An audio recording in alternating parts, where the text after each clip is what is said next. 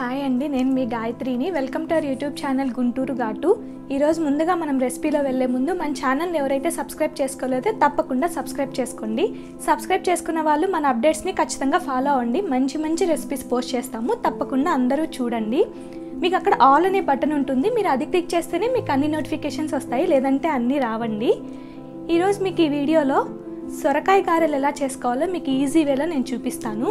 చాలా బాగుంటాయండి, చాలా టేస్ట్గా కూడా ఉంటాయి.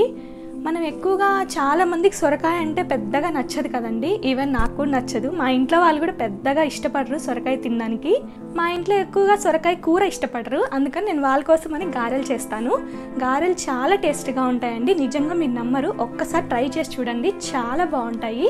చాలా 5 minutesలో ఈజీగా చేసేసుకోవచ్చు. ఇప్పుడు మనం ప్రాసెస్లోకి వెళ్ళిపోదాము.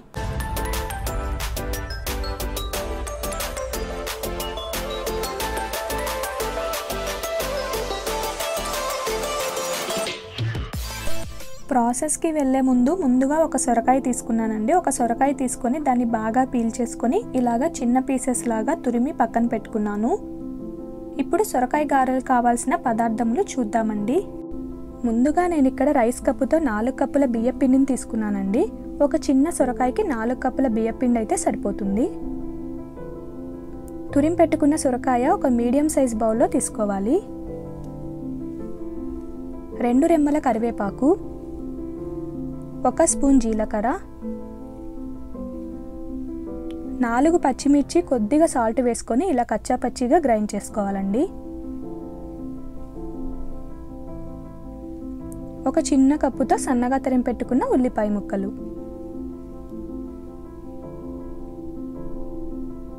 చివరన డీప్ ఫ్రైకి సరిపడినంత ఆయిల్ తీసుకోవాలి. ఇప్పుడు మనం తయారు చేసే విధానము చూద్దామండి. ప్రాసెస్లో ముందుగా ఒక ఎంటీ బౌల్ తీసుకోవాలండి. ఒక ఎంటీ బౌల్ తీసుకొని దాంట్లో బియ్యం పిండిని వేసుకోవాలి. బియ్యం పిండిని వేసుకున్న తర్వాత దాంట్లోనే తురిమి పెట్టుకున్న సొరకాయని కూడా యాడ్ చేసుకోవాలండి. కొద్దిగా పచ్చిమిర్చి పేస్ట్, సన్నగా తరిగి పెట్టుకున్న ఉల్లిపాయ ముక్కలు, జీలకర్ర, చివరన కరివేపాకు కూడా వేసుకొని ఒకసారి బాగా చేతులతో కలుపుకోవాలి. మనకి సొరకాయలోనే వాటర్ కంటెంట్ ఉంటుంది, దానివల్ల స్పెషల్గా మనం వాటర్ యాడ్ చేయాల్సిన అవసరం లేదండి దీంట్లో. ఇలాగా ముద్దలాగా చేసుకున్న తర్వాత ఒక టిష్యూ పేపర్తో క్లోజ్ చేసి గంట సేపు నానబెట్టుకోవాలండి. గంట సేపు అయిపోయింది. ఇప్పుడు ఆ టిష్యూ పేపర్ని తీసేసి మరొకసారి ఆ ముద్దని చేతిలో తీసుకొని బాగా కలుపుకోవాలి.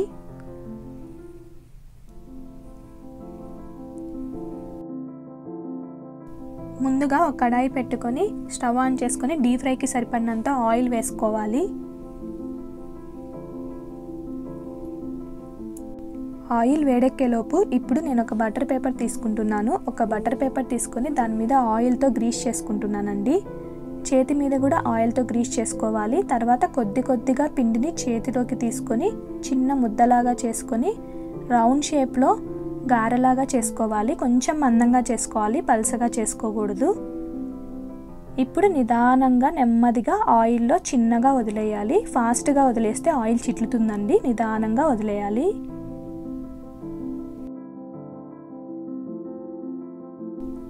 తర్వాత మొత్తాన్ని సేమ్ ప్రాసెస్ రిపీట్ చేయాలండి. కొద్దిగా పిండిని తీసుకొని బటర్ పేపర్ మీద ఆయిల్ గ్రీస్ చేసుకొని ఇలాగ రౌండ్ షేప్లో గారెలాగా చేసుకొని ఆయిల్లో వదిలేయాలి.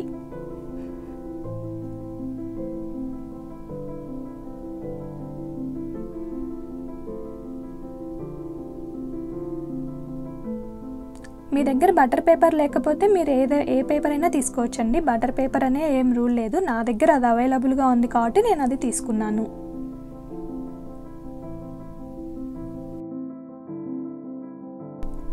మీడియం ఫ్లేమ్లో పెట్టుకొని గారెల్ని డీప్ ఫ్రై చేసుకోవాలండి. హైలో పెడితే మాడిపోతాయి. ఒక సైడ్ డీప్ ఫ్రై అయిన తర్వాత మరొక సైడ్ తిప్పుకొని బాగా కాల్చుకోవాలి.